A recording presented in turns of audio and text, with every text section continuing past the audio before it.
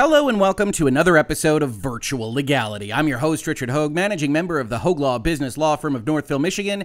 And today we're going to talk a little bit about the business of video game sales, more particularly the business of video game sales from one of our favorite Virtual Legality participating companies. That is, of course, Blizzard, a part of the Activision Blizzard King family that, well, we've talked about a lot in this space. On your screen right now is a tweet from Overwatch, the brand of a video game made by Blizzard, that says Overwatch 2 arrives October 4th, ushering in a new era for the franchise as a free-to-play live service game. Learn more about the game and our commitment to deliver frequent seasonal content updates that expand the game to ensure there's always something new to play. Now, if you're familiar at all with the video game Overwatch, you know that it was a 6v6 arena-based shooter that famously was not free-to-play, charged for entry, even as we could see the video game industry pressing onwards towards a free-to-play model for a lot of these types of multiplayer games. So this, which was actually an announcement from a couple of days ago, was something of interest to folks that have been following Overwatch and Blizzard for some time. But in order to understand all of why Blizzard made this announcement, how its fans might be feeling a little distressed about the nature of the announcement, we have to go back a couple of years. Before we do that, however, I do want to point out this channel is supported by viewers and listeners like you through Utreon and Patreon. If you have any interest in supporting the channel through one of those tiers, please do check it out, because you can, like FalkusVipus here today, sponsor an episode of the videos per month, and I very much appreciate that kind of support. So special thanks to FalkusVipus, who has been supporting Virtual Legality now for a long, long time. Much appreciated, Falkus. Thank you so much. Now, as I said, this is a story that takes place over a number of years, and we're primarily going to be using The Verge as the articles that help explain all this. I think they've done the best job, having researched this, in kind of detailing everything that has gone on with respect to Blizzard and Overwatch 2. You see here on your screen a November 1st, 2019 date. Now, obviously, that's pre-pandemic. We have to account for a certain amount of delays with respect to that. Also, in the last couple of years, Activision has its own problems, which, of course, we have talked about at length here in Virtual Legality. So, in all of that, Blizzard has been struggling with getting this game out. So, as of November 2019, they announced that instead of just grafting on new characters or new maps or new modes to a game that otherwise would allow for it in Overwatch, they were instead going to make a sequel, going the direction of Destiny and Destiny 2, rather than Fortnite, which is just Fortnite, with its new islands and its new characters and what have you. So this announcement came as something of a surprise when it happened. The Verge says Blizzard just announced Overwatch 2, the sequel to its popular team shooter, on stage at BlizzCon 2019, with the original Overwatch released over 3 years ago.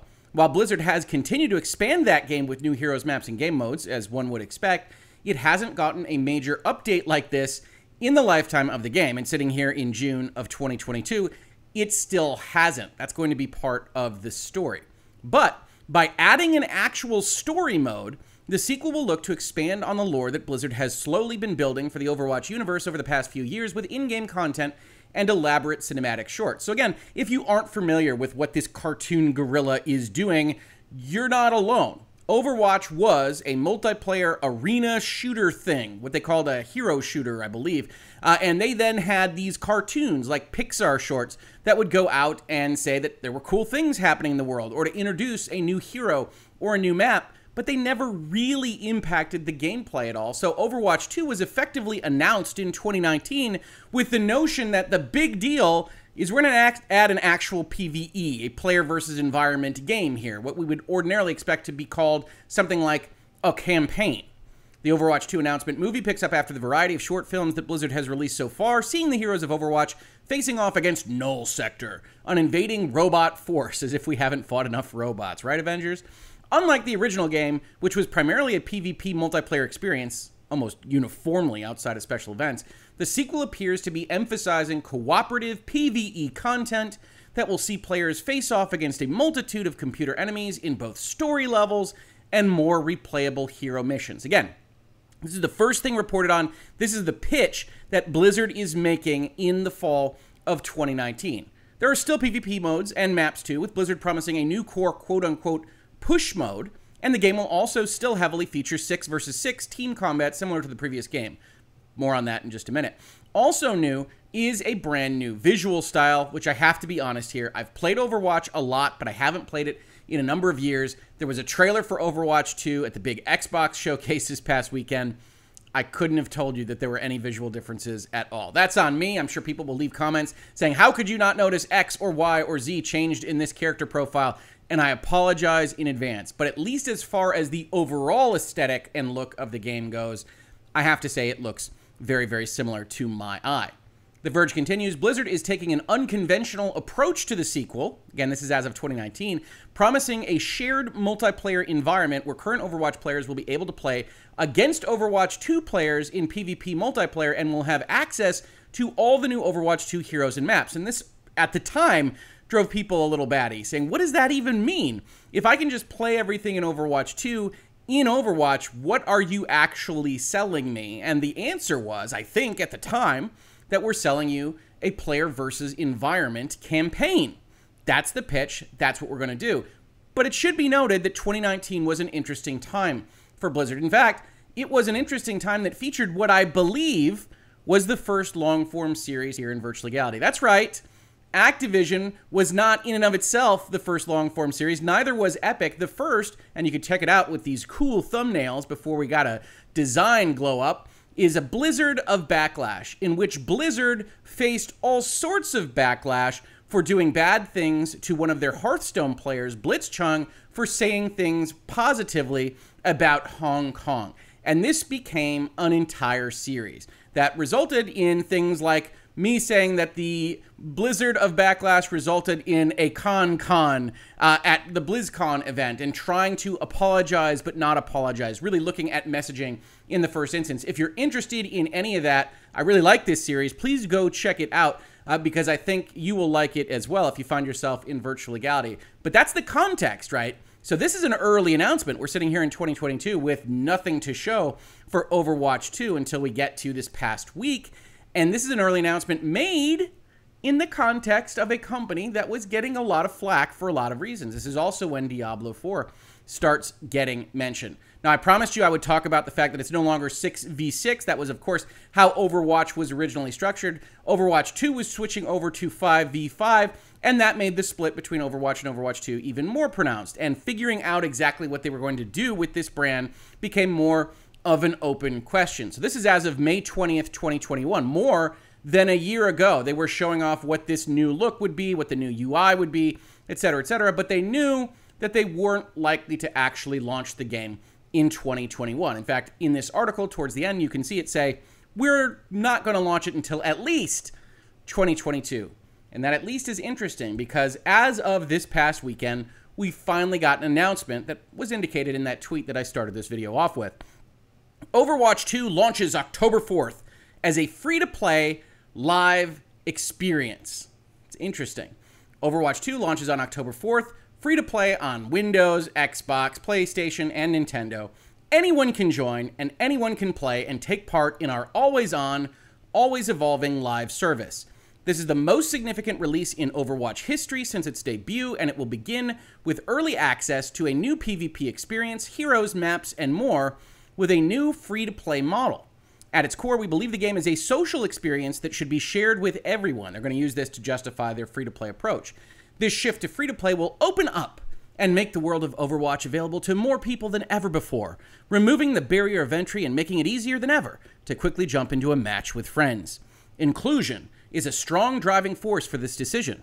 When we stick together and work as a team, there's nothing that can stand in our way. Now, inclusion, of course, is a watchword for Activision Blizzard right now. You'll see it in Bobby Kotick's mails. You'll see it in everything that they do to try to fend off what has been a very rough year for them in the news. It is also in this paragraph, if I might be so bold, a little bit of a fib, right? I am sure that the folks at Blizzard and others at Activision are all in favor of inclusion and having more people use their games. In fact, inclusion is an interesting term for having more customers use your product, because the reality here from a corporate business standpoint is that you want people playing your game. What has been evidenced, at least since the launch of Fortnite, but probably even before then, is that people are willing to engage with free-to-play games, and if you get the economics right, they're willing to make you a lot more money than if you were just selling them one disc in a package somewhere.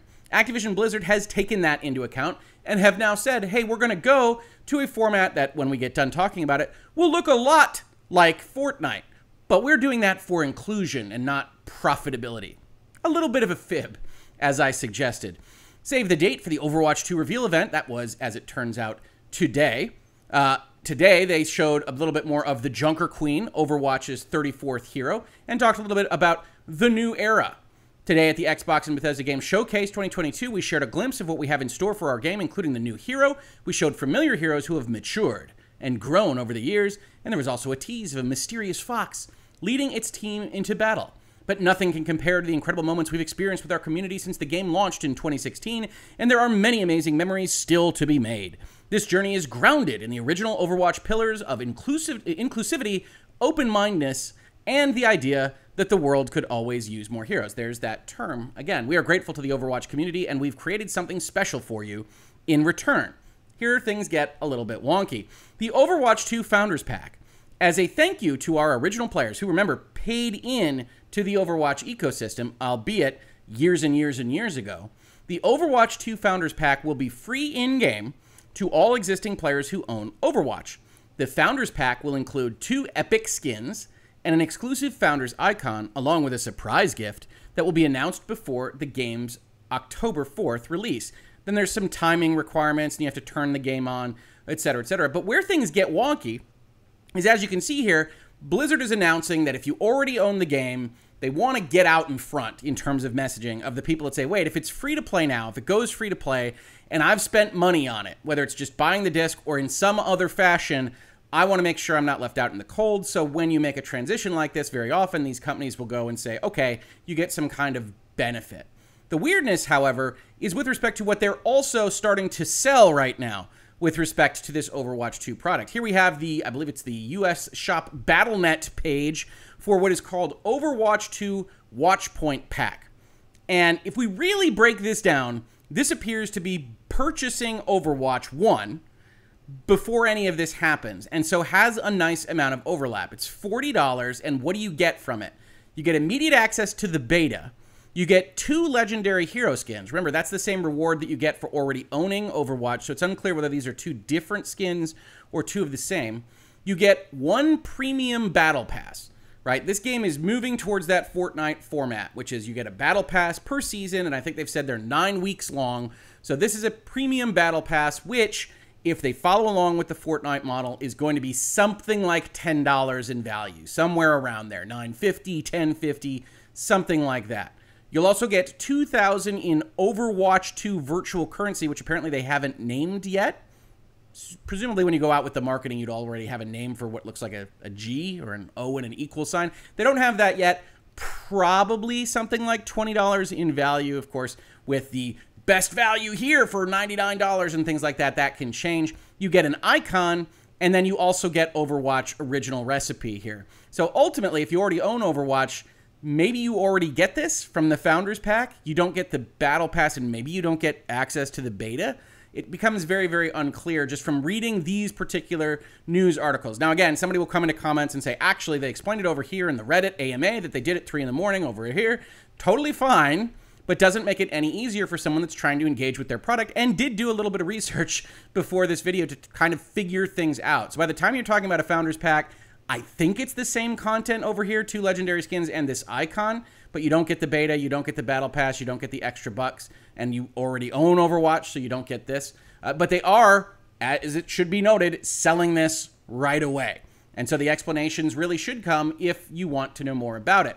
Now, again, I said I'd use The Verge as kind of the skeleton outline of everything here because I think they did a good job today, especially, of updating, quote-unquote, everything we know about Overwatch 2, just to give a little bit more of an understanding as to what just happened. So The Verge says Overwatch 2 season is in full swing. Over the weekend, Blizzard revealed that Overwatch 2's next closed beta will take place June 28th. Closed, but you can buy your way in, as we just saw, and it unveiled the game's 34th hero. Now, Overwatch's esteem, tells The Verge, has diminished of late, in part because of its developer. As we've talked about, Activision Blizzard has been through the ringer in terms of the news cycle, and because right after Overwatch 2 was announced, content updates for Overwatch Prime fell off a steep cliff. And I think this is where a lot of friction and a lot of resentment has built up among its audience, right? They announced this in the fall of 2019, and then The Verge does a good paragraph here of explaining why things weren't advancing. Echo, the game's most recent playable hero, went live in 2020. And Kanezaka, the game's newest map, was released in January of 2021, which for all practical purposes is effectively 2020. So there's been this huge hole in content so that they could sell you more stuff, right? They say it's about inclusivity. They want to do different things, but they announced it because of the story mode. They announced it because they had to do this campaign. That's why they were doing a sequel, all this stuff. None of that is in there, right? If we go back and we look at this timeline, we see that we've got content over here, 3 new heroes, 6 new maps, 30 new skins, a battle pass, a mythic skin, and a game mode, which presumably is push, on October 4th. Then you get to what I would expect would be the kind of normal cadence here, being 1 hero, 1 map, some more skins to buy or earn, a battle pass, and a mythic skin. And then in 2023, at an unknown date, PvE begins. Right? That isn't starting anytime soon, that they are effectively releasing this game early to what they announced it as. Decoupled is the phrase we will see in the Verge article here, but not at all what they had pitched more than 3 years ago at this point, or at the point when PvE will actually start up in some form or fashion. So that's what they've gone out with as the roadmap today, but it's not very helpful for folks that were looking forward to that PvE side of things and have been waiting with their stale and growing staler Overwatch 1 for years and years and years now. As The Verge says, outside of new skins, small challenge events that allow players to unlock cosmetics, and the same rotating cast of seasonal events, a la Lucio Ball, being one of the characters playing soccer, there's been nothing meatier than just hold on, Overwatch 2 is coming for 17 months.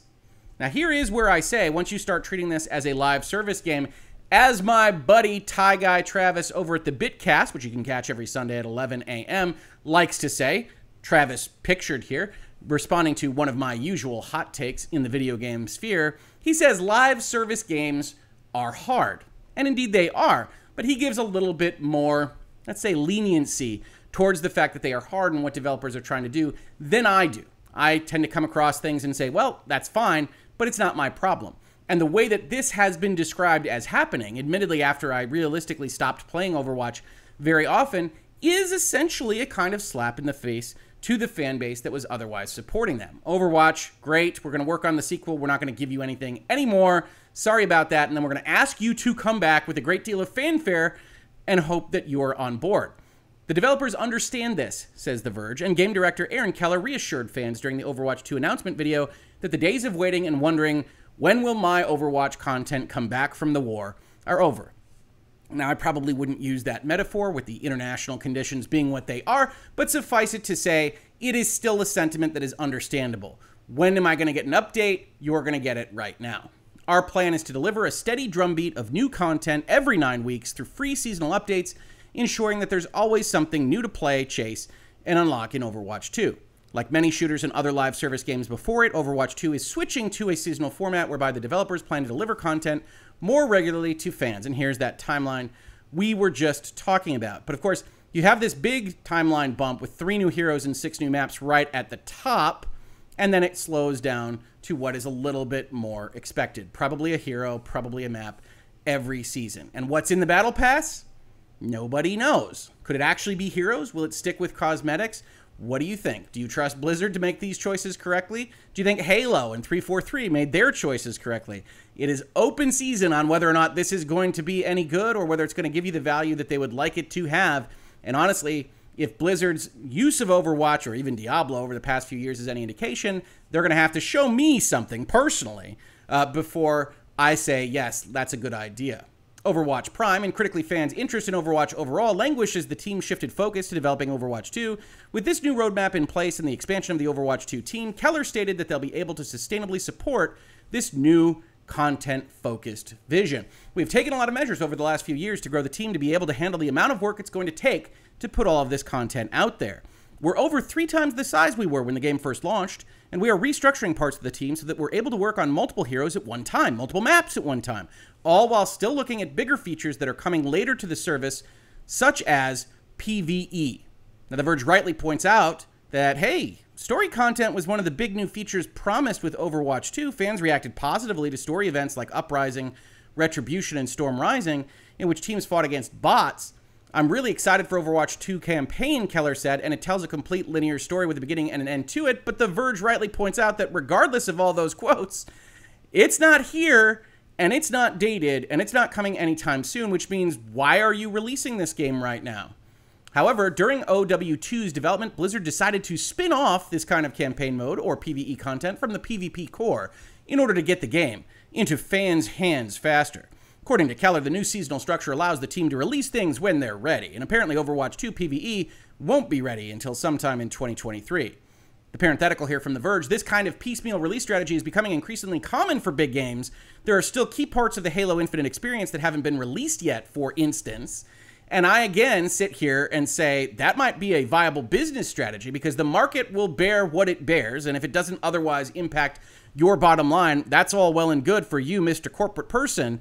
But as a player, I don't have to be excited or thrilled about the fact that you've pitched why you let this game languish now for multiple years, and now you're releasing it in order to get revenue in your door and aren't otherwise releasing the part that you pitched for people to get excited about. So if people aren't excited from the free-to-play announcement, if people aren't excited about the Battle Pass or everything else that you have said, I think that you should be understanding as to why. Because their Overwatch game hasn't gotten, realistically, any updates in a long, long time, and now you're telling them that whatever it's going to look like in October is going to be largely the same, but you can wait for everything else that we've promised to be different. A Battle Pass system is coming along with the seasonal format. The developers declined to share what exactly to expect with the Battle Pass. Why would you tell us? It's only 4 months out from release and you're already selling a season on your store. What kind of exclusives fans could hope for or the cost, but they did say that information would come as the launch date approaches. And again, here is where I object. And you might think, this old man shouting at a cloud, I'm a cynical nihilist on this kind of stuff. I remain an optimist, but I do point out when I have issues with business strategies, you are selling this. We just talked about that. You are selling this on your store, and you won't say what is in it. That's a problem for me. Maybe it's not a problem for the market at large. Maybe you know that. You know the market's going to buy it anyway. The market's going to support you anyway. More power to you. But I'm going to sit here in this space and say that that's a problem for me, and I'm going to recommend it be a problem for other people, that until you get that information, you shouldn't be buying things from a company like this one, or any one. This isn't a Blizzard-specific critique.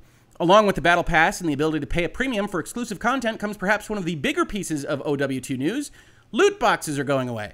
Now, that's its own interesting regulatory question and answer, because loot boxes are one of those areas where a number of jurisdictions are coming down on them rather hard. We saw this with Diablo Immortal, another Blizzard product that's getting into a certain amount of trouble, and that I might still cover in this space, where that game was actually prohibited from sale due to its use of loot boxes in some jurisdictions that take that a little bit more seriously than others. So Overwatch 2 says, all right, we're not going to worry about loot boxes anymore. We're going to do this Battle Pass thing. Fortnite seems to be making money. Warzone seems to be making money. We'll just throw a Battle Pass at it. In the December update, the developers will add a storefront in which presumably fans will be able to directly pay for the desired skins instead of hoping to get lucky with a loot box. Now, that's interesting in and of itself because, again, they're selling storefront coins, right? Over here. But this article says that that storefront isn't going to be available at the actual quote-unquote launch of Overwatch 2, but instead will come in the December update or Season 2 in the timeline that we have so far seen. So already you've got this kind of feel, reading between the lines, of a slapdash approach to getting this thing out the door. And the question is then raised, are they trying to get it out the door before Microsoft buys Activision Blizzard? And the answer might be yes. I don't know that for certain, and I'm not sure exactly what value it adds to the proposition for getting it out earlier unless there's some kind of cash trickery that I don't yet see. But they do appear to be running it out the finish line quicker than I would have expected after already waiting years and years and years to get it even this far.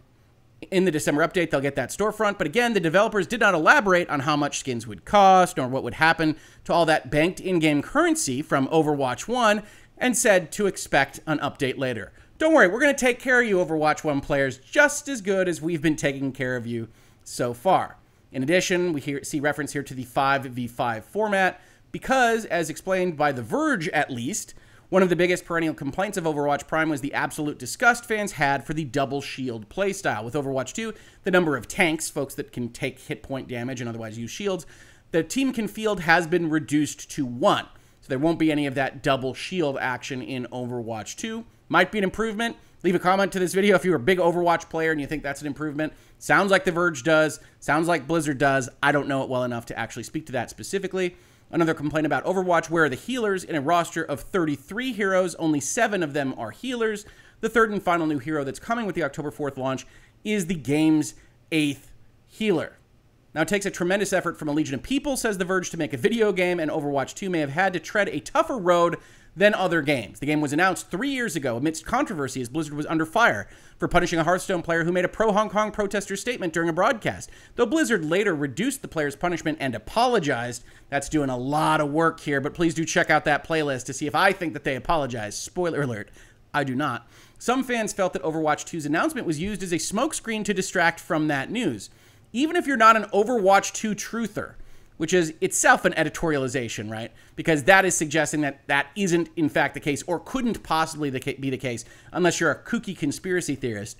The extended length of time between that announcement and any meaningful information about the game, aside from images of an updated hero skin here and the news of the elimination of a game mode there, didn't inspire much confidence that the game was announced when it was supposed to be.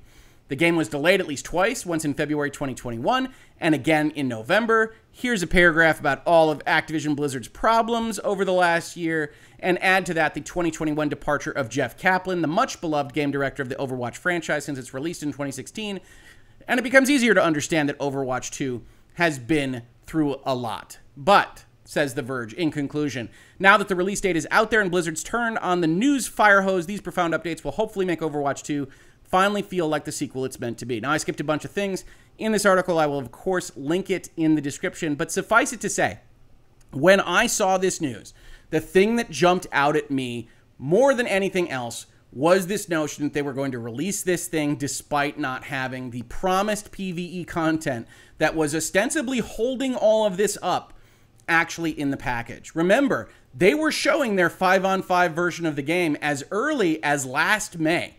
And now they've just said, well, to heck with it. We're going to release what we've got. We're going to battle pass this up. We're going to give you a live services version of this game. It's not going to be any of that confusing stuff between Overwatch 1 and Overwatch 2. We are just, without the 2, if this was just called Overwatch, we're just going free to play. Like so many other games before us, we'll try to make it right to the people that spent money on this. And we're going to move to a model that has made money hand over fist for other game companies and their product and hope everything works out.